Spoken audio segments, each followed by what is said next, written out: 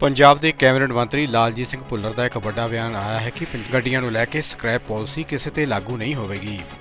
पंजाब विच कोई भी घरेलू वाहन जिसनूं कोई भी 20 साल भी चलाउणा चाहे तो चला सकता है, उसकी फिटनेस के हिसाब नाल पासिंग हुंदी रहेगी।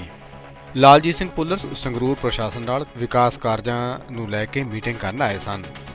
इस मौके उन्हां दा कहना है कि असीं चाहुंदे हां कि पंजाब सेहतमंद रहे। अजीत पंजाबी दी ऑथेंटिक खबरां दे लई सबसक्राइब करो अजीत WebTV ਅਤੇ ਤਾਜ਼ੀ ਖਬਰਾਂ ਦੀ ਨੋਟੀਫਿਕੇਸ਼ਨ ਪਾਉਣ ਦੇ ਲਈ ਬੈਲ ਆਈਕਨ ਤੇ ਕਲਿੱਕ ਕਰੋ। ਅੱਜ ਜ਼ਿਲ੍ਹਾ ਸੰਗਰੂਰ ਦੇ DC ਸਾਹਿਬਾਨ SSP ਤੇ ਹੋਰ ਵੀ ਜਿੰਨਾ ਵੀ ਜ਼ਿਲ੍ਹੇ ਦਾ ਪ੍ਰਸ਼ਾਸਨ ਹੈ, ਹਰੇਕ ਮਹਿਕਮੇ ਦਾ ਸਾਰਿਆਂ ਨਾਲ ਮੀਟਿੰਗ ਕੀਤੀ ਗਈ ਤੇ ਜਿਹੜੇ ਵਿਕਾਸ ਕਾਰਜ ਚੱਲਦੇ ਪਏ ਆ, ਭਾਵੇਂ ਉਹ ਰੋਡਾਂ ਦੇ ਆ ਜਾਂ ਨਰੇਗਾ ਦੇ ਤਹਿਤ ਚੱਲਦੇ ਪਏ ਆ, ਭਾਵੇਂ ਹਸਪੀਟਲ ਕਿਤੇ ਕੋਈ ਬਿਲਡਿੰਗ ਬਣਦੀ ਪਈ ਆ, ਵਾਟਰ ਸਪਲਾਈ ਦਾ ਕੰਮ ਚੱਲਦਾ ਪਿਆ, ਹਰੇਕ ਦਾ ਜਿਹੜਾ ਉਹ ਪਤਾ ਕੀਤਾ ਕਿ ਕਿੰਨਾ ਕੰਮ ਪੈਂਡਿੰਗ ਆ ਤੇ ਕਿੰਨਾ ਕੰਮ ਹੋ ਗਿਆ।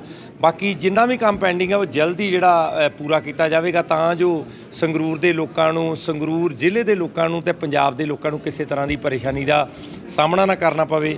17 ਮੁਹੱਲਾ ਕਲੀਨਿਕ ਜਿਹੜੇ ਖੁੱਲ੍ਹ ਚੁੱਕੇ ਆ ਪੂਰੇ ਸੰਗਰੂਰ ਜ਼ਿਲ੍ਹੇ ਦੇ ਵਿੱਚ।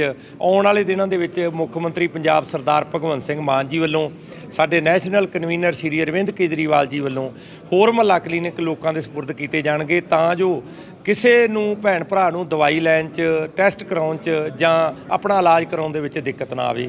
ਇਹ ਸਰਕਾਰ ਆਮ ਲੋਕਾਂ ਦੀ ਸਰਕਾਰ ਆ ਤੇ ਜਿਵੇਂ ਸਰਦਾਰ ਭਗਵੰਤ ਸਿੰਘ ਮਾਨ ਮੁੱਖ ਮੰਤਰੀ ਪੰਜਾਬ ਜੀ ਨੇ ਕਿਹਾ ਕਿ ਅਫਸਰ ਲੋਕਾਂ ਦੇ ਘਰਾਂ ਵਿੱਚ ਜਾ ਕੇ ਸਰਕਾਰ ਚਲਾਉਣਗੇ, ਉਸੇ ਤਰ੍ਹਾਂ ਹੀ ਹੋਵੇਗਾ। ਲੋਕਾਂ ਦੀ ਸਰਕਾਰ ਹੈ, ਲੋਕਾਂ ਦੇ ਕੰਮ ਹੋਣਗੇ। ਜਿਵੇਂ ਕੱਲ੍ਹ ਦੇ ਸੰਗਰੂਰ ਦੀ ਤੇ ਸੰਗਰੂਰ RTO ਦਾ ਬੁਰਾ ਹਾਲ ਹੈ ਕਿਉਂਕਿ ਭਵਾਨੀਗੜ੍ਹ ਦੇ SDM ਸਾਹਿਬ ਸਾਹਮਣੇ ਉਹਨਾਂ ਨੂੰ 2 ਹਲਕੇ ਸਾਹਮਣੇ ਬੜੇ ਮੁਸ਼ਕਿਲ ਹੋ ਰਹੇ, ਲੋਕ ਪਰੇਸ਼ਾਨ ਨੇ। ਇਹ ਬਕਾਇਦਾ ਪੱਕਾ RTO ਇੱਥੇ ਲਗਾਇਆ ਜਾਵੇਗਾ। ਤੇ ਇੱਕ ਥੋੜੀ ਦਿੱਕਤ ਇਸ ਗੱਲ ਦੀ ਆਉਂਦੀ ਹੈ ਕਿ ਪਹਿਲੀਆਂ ਸਰਕਾਰਾਂ 'ਚ ਵੇਂਦੇ ਨੇ ਪਾਸਿੰਗ ਹੁੰਦੀ, ਗੱਡੀ ਗੁਜਰਾਤ ਜਾਂ UP 'ਚ ਖੜੀ ਹੋਣੀ ਤੇ ਪਾਸਿੰਗ ਇੱਥੇ ਹੋ ਜਾਣੀ।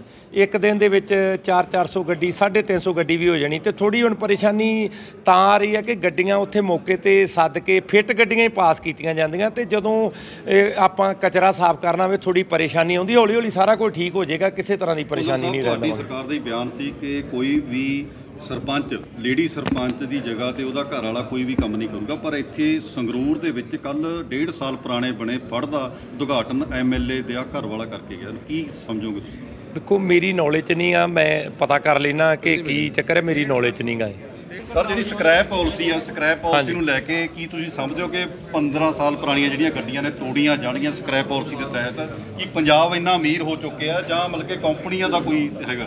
ਦੇਖੋ, ਇਹ ਤੁਸੀਂ ਵਧੀਆ ਕੀਤਾ, ਸਵਾਲ ਕੀਤਾ। ਕਈ ਸਾਡੇ ਭੈਣ ਭਰਾ ਪਰੇਸ਼ਾਨ ਨੇ ਕਿ ਸ਼ਾਇਦ 15 ਸਾਲ ਤੋਂ ਬਾਅਦ ਸਾਡੀ ਜਿਹੜੀ ਗੱਡੀ ਉਹ ਸਕ੍ਰੈਪ ਪਾਲਿਸੀ ਦੇ ਵਿੱਚ ਚਲੀ ਜਾਣੀ ਆ। ਇਹ ਕੰਪਲਸਰੀ ਨਹੀਂ, ਇਹ ਜਿਹੜਾ ਇਸ ਸਕ੍ਰੈਪ ਪਾਲਿਸੀ ਦਾ ਲਾਹਾ ਲੈਣਾ ਚਾਹੁੰਦਾ ਉਸੇ ਵਿਅਕਤੀ ਵਾਸਤੇ ਆ।